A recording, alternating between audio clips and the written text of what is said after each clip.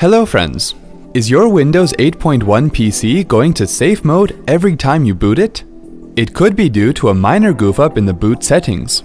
Let me walk you through the steps to resolve the issue. First of all, create a system restore point before starting the process.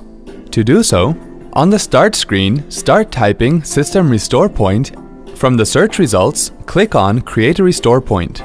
On the System Properties window, click Create under System Protection tab.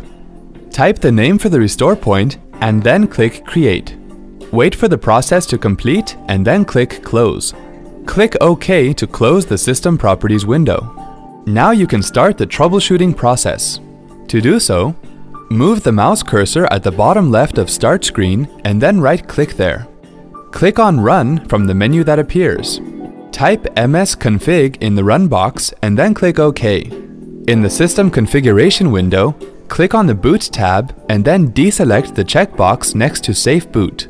Click on OK and then click on the Restart button. Your computer will now not boot in safe mode and will continue to do so until you change the settings back.